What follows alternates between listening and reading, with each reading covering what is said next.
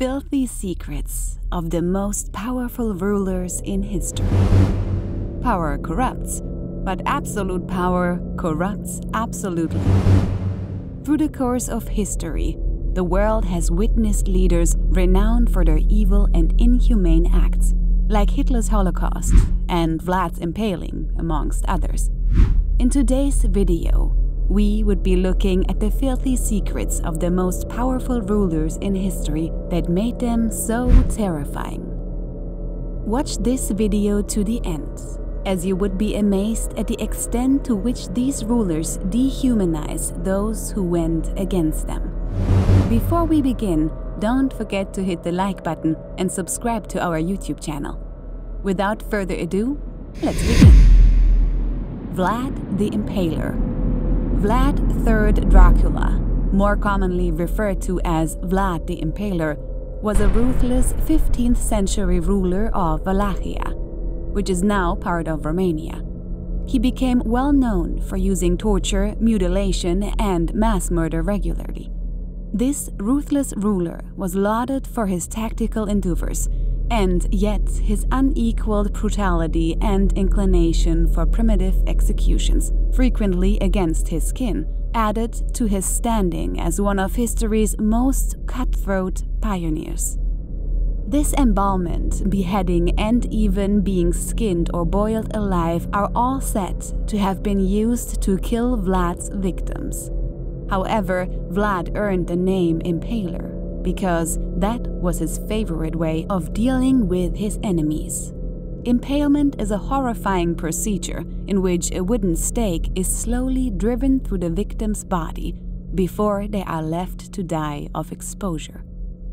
The man got so busy with this sport, history has it that he impaled around 20,000 men on the Danube banks after a famous military victory against the advancing Ottoman Turks. The grotesque forest of corpses is said to have prompted the second wave of invaders to immediately retreat upon seeing it. Some stories say that Vlad liked to eat among the thousands of impaled bodies and would even dip his bread in their blood. The bizarre practice, along with Vlad's birthplace of Transylvania and the name Dracula, served as inspiration of the vampire in Bram Stoker's 1897 novel Dracula. Caligula, Emperor of Rome, AD 12 to 41. Caligula's lavish projects, sadism, and eccentricity earned him the title of the cruelest Roman emperor, surpassing even his nephew Nero. He once had his military developed a 2-mile drifting scaffold so he could jog along to it on his pony. He instructed his troops to plunder the sea by collecting shells in their helmets in another episode. It is said that Caligula, who was tall and covered in hair, forbade people from talking about goats to him, but he did facial contortions to scare his subjects more. He constructed an extravagant house for his pony in Citetus and endured to designate the horse to the high office of the diplomat. However, he was killed before he could finish the advancement. Elizabeth Bathory. If you think only men tend to be cruel leaders, think again. Elizabeth Bathory was a Hungarian noblewoman who was referred to as the Blood Countess. She is widely regarded as being the most cruel female serial killer in history. Bathory is said to have lured young peasants to her castle in the late 16th and early 17th century with promises of high-paying jobs as servants. These people were tortured beyond description once they were confined to the citadel. While others were stripped and left to freeze in the snow, others were beaten and stabbed with needles. Bathory, according to legend, bathed in the blood of her virgin victims because she believed it would maintain her youthful glow. Bathory purportedly slaughtered over 80 peasant young ladies. However, the number might be just about as high as 600. Yet it was just when she directed her attention towards youthful aristocrats that she was finally stopped. She was bricked inside the chambers of her castle in 1611, with only a small opening for food. She would pass away 4 years later in 1614.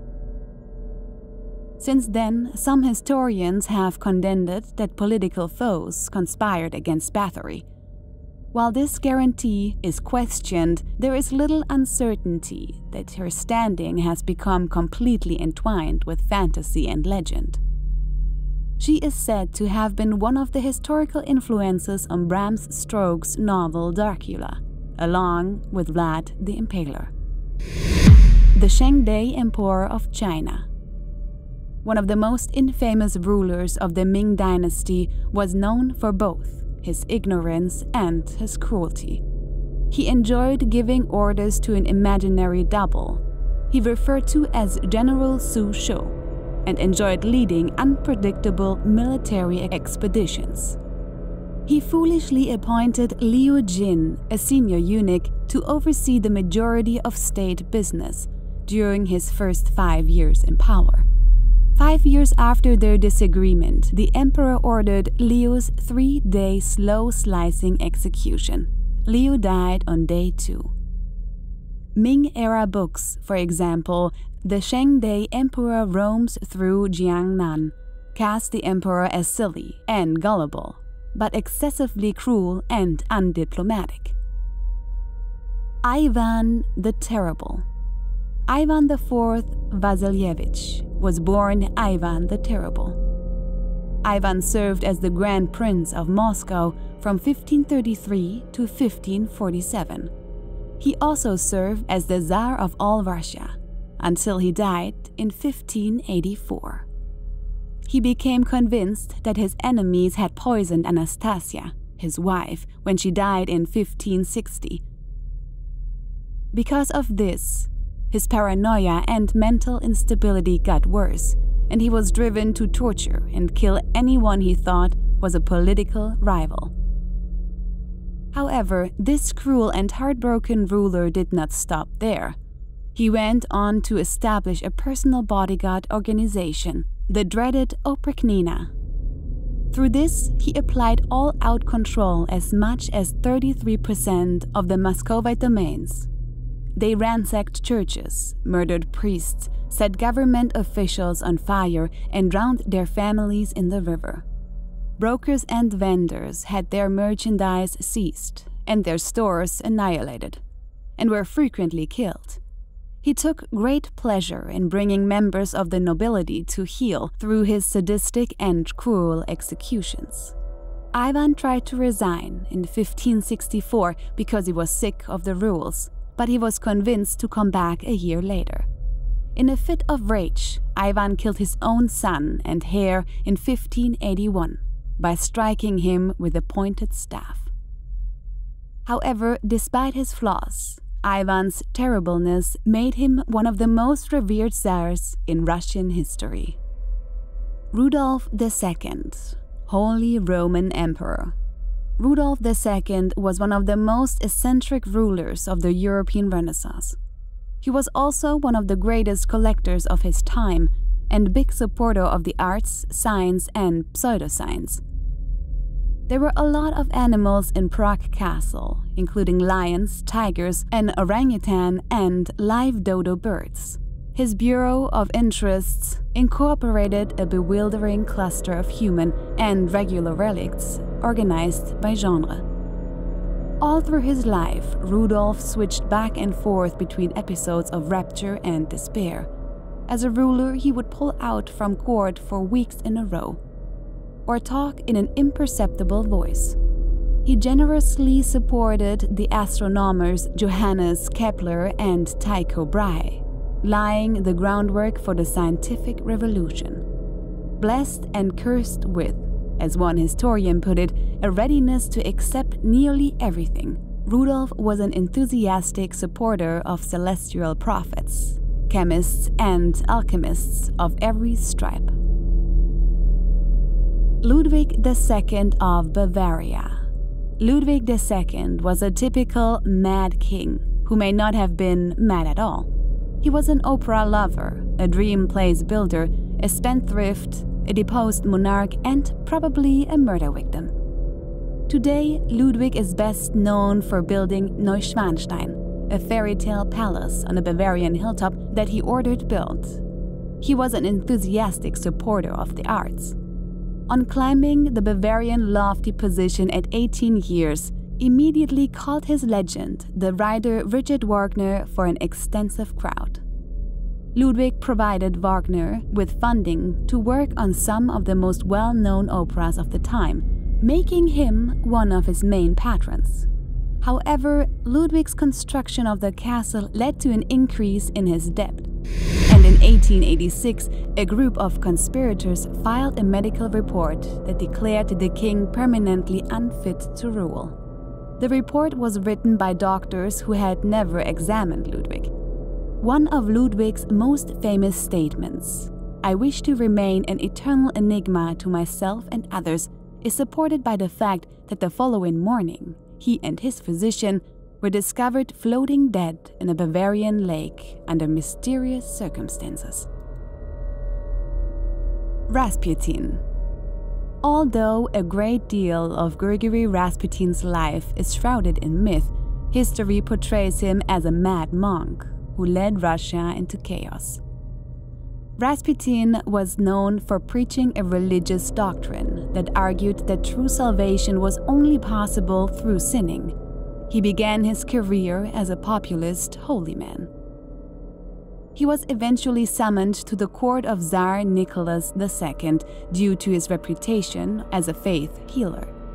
There, he gained favor with Tsarina Alexandra Fyodorovna after helping her hemophiliac son recover from an injury.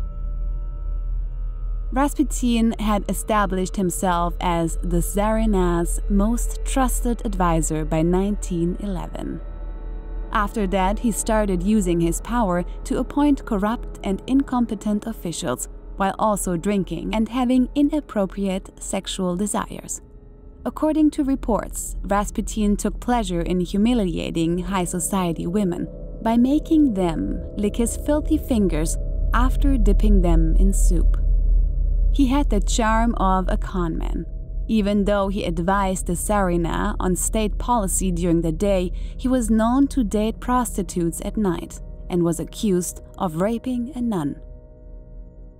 In 1916, a group of aristocratic conspirators poisoned him with cyanide in the belief that the wild-eyed sorcerer was leading Russia towards disaster. The man reportedly shot him multiple times, beat him, and then dumped his body into the freezing Neva River after toxins failed to work as intended. Rasputin's passing, at last, came beyond any good time to save the regal family from public shame. During the Bolshevik Revolution, the Tsar, Tsarina, and their 5 children were all murdered in 1918. And this concludes our list of the filthy secrets of powerful rulers in history. Do let us know what you think about these leaders and their terrible deeds in the comment section below. Don't forget to like this video and subscribe to this channel for more amazing content. You can also check out other amazing and interesting videos on our channel. See you in the next video. Thanks for listening.